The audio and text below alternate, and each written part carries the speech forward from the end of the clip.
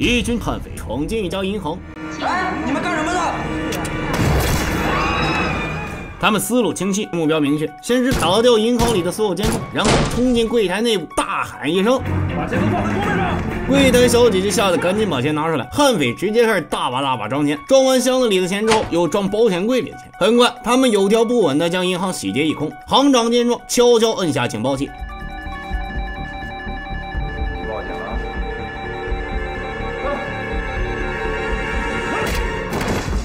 这时手下示意钱装满了，随即悍匪几人就准备撤离。与此同时，另一名同伙开车前来接应。然而就在悍匪马上要上车时，一名热心市民挺身而出，他一脚踢向垃圾桶，将悍匪绊倒。不料悍匪面具因此摔掉。热心市民仔细看着悍匪，迅速记下他的面部特征。悍匪并没有多想，戴上面具离开现场。此时见悍匪离开的热心市民迅速提笔记下了许多数字。很快警察就赶到了银行。作为对此案件了解最多的目击证人，他被带到了警局。殊不知热心市民描述别人样貌是这样的：双眼呈三角，内眼角为2.6度，外眼角为2.1度，瞳孔之间的直线距离是6.66，瞳孔的直径为0.7。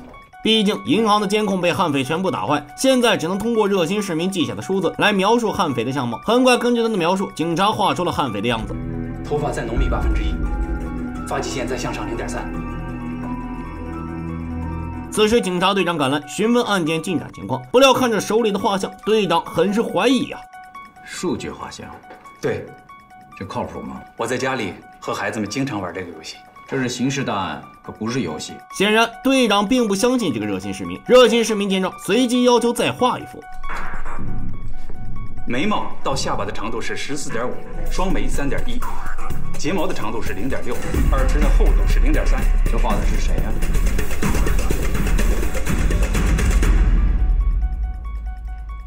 你。队长不可思议看着自己的画像，随后决定让手底下的人拿着画像进行入库对比。结果警方竟然在1天之内成功将悍匪缉拿归案。事后，热心市民被警方赋予了数字侠的称呼，真是名誉事业双丰收啊！殊不知，数字侠马上就要为自己的出风头买单喽。这一天，警察局中的电脑突然集体黑屏了，然后诡异的事情就发生了。这是什么东东？看着面屏的数字啊，警方瞬间就想到了数字侠。很快，数字侠驱车赶来，到达警局后，队长告诉数字侠一个坏消息，那就是经过警方对屏幕上的数字破译之后，发现大多数都是队长和数字侠的名字。很显然，这次对方是冲着他们两个来的。就在这时，屏幕上发生了变化。别故弄玄虚，咱们认识吗？数字侠，陈正，你觉得你很牛逼吗？没有。我最鄙视的就是你这种把荣耀建立在别人毁灭之上的人。与此同时，队长趁机让手下去查一下对面的来历，殊不知这一幕全被对面的人窥探到了，并且还将画面投放到了大屏上。这操作确实让队长出乎意料啊！你本事不小啊！我不管你是谁，你赶紧把我的系统给我恢复了，到我这来自首，要不然你就等着进去和丁强他们在牢里过年吧。然而更严重的还在后头呢，只听砰的一声，对面的楼发生了爆炸。这是警告，我在这座城市安装了3颗炸弹，这是威力最小的1颗。公安局对面的大楼不仅遭到黑客的恐怖袭击，而且公安系统还被黑客入侵。警察队长气得天灵盖都快炸了。有本事你现在给我出来！你这是恐怖袭击！操！现在队长一时半会儿还拿这个黑客没有办法，只好赶紧跑到对面的大楼询问当事人情况。什么东西爆炸？不知道，我炸懵了。工作现场查找爆炸点。是。与此同时，警方通过技术侦破查到了黑客的身份，当即就给队长打去了电话。用户东一新市中国留学生，名字叫丁若冰，女，24岁，现在国内是银行劫案主犯丁强的女儿。这是报仇来了。随后，队长等人来到监狱，找到黑客的悍匪父亲，并告诉悍匪，他的女儿正在为了救他出去，已经开始对这个城市实施恐怖袭击了，并且还劝悍匪为警方提供一些有关他女儿的线索，争取他和他的女儿一个宽大处理的机会。殊不知，悍匪不仅没告诉警方有用的线索，反而竟然还劝解了警方：用我一个人换整个城市的平安，这买卖值啊！看着眼前这个冥顽不灵的悍匪，队长也很是不解啊！身为一个父亲，竟然连自己的女儿的生死安危都不顾吗？再或是悍匪在故意隐瞒什么事情？无奈队长只好回到警局，重新安排接下来的工作。不料此时的黑客再次出现。各位警官，考虑的怎么样了？是我帮孙队把你爸爸抓起来的。你去伤害那些无辜者毫无意义啊！冤有头债有主嘛。数字侠，你倒是敢做敢当啊！随后，黑客要求和数字侠打赌，如果数字侠赢了，就告诉警方下一个炸弹的位置；但如果数字侠输了，那就直接引爆下一个炸弹，让那些无辜者做他们妇女的陪葬。当然，不打这个赌也可以。那剩下2个炸弹，警方只能在全城人肉搜索了。数字侠见此，爽快的答应。随后，大屏幕上就出现了4道数学题。你这是4道题。知道 N 题完全问题吗？你的解题时间只有30分钟了。明白了。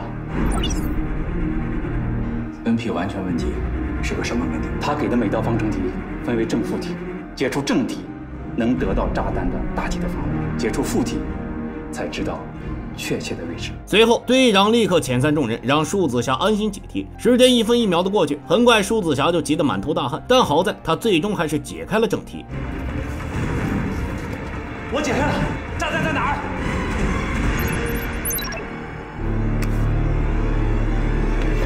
博物馆，炸弹在博物馆。收到。收到消息的队长调动全部警力，迅速赶往博物馆。同时，警局内的数字侠已经开始求下一道题。殊不知，此时黑客又出现了。理解正题的时间花了16分钟，副题明显比正题更难。你能先别说话吗？你这是在干扰我解题，这不公平。好。果不其然，这道题确实有点难度。只见他一次次尝试，却又一次次失败。数字侠一把拉过旁边的椅子，看着眼前的方程式，他放空大脑，陷入沉思。突然，数字侠灵光一闪，瞬间就有了解题思路。只见他奋笔疾书，很快就算出了正确答案。副题我已经解出答案，炸弹在哪儿？垃圾桶。愿赌服输，你应该给我准确位置。停车场。停车场。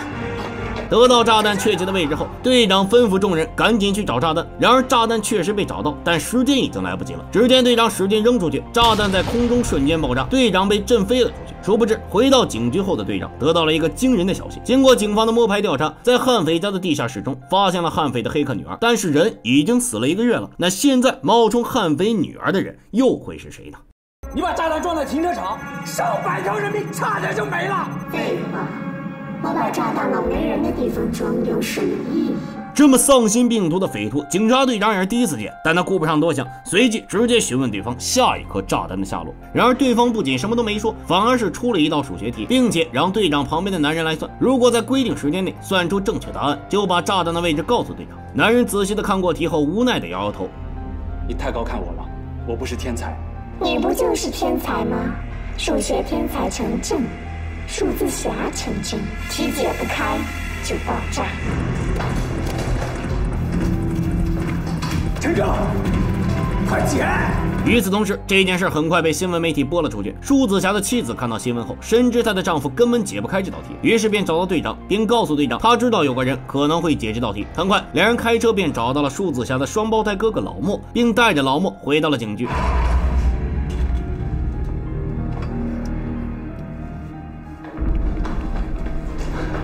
哥，还有多长时间？20分钟，我试试。数字侠重新回去做题，只见他打开蓝牙耳机，跟着哥哥的提示，将这道难题一步步解了出来。绝对正确。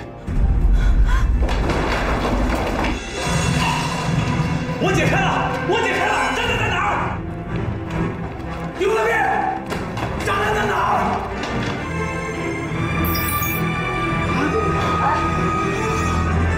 由不得众人多想，随即开始紧张地搜索刑警队里的每一个柜子。最终就在千钧一发之际，一名警员找到了炸弹。看着炸弹上所剩无几的时间，他赶忙跑到窗户边，将炸弹从窗户扔了出去。炸弹在空中瞬间爆炸，好在是没有人员伤亡。事情过后，数字侠将老莫送回住所，殊不知老莫趁数字侠不注意，竟然悄悄拿起板凳将数字侠砸倒在地。我能变成现在这样，都是拜你这个好弟弟所赐。我要拿回属于我自己的东西。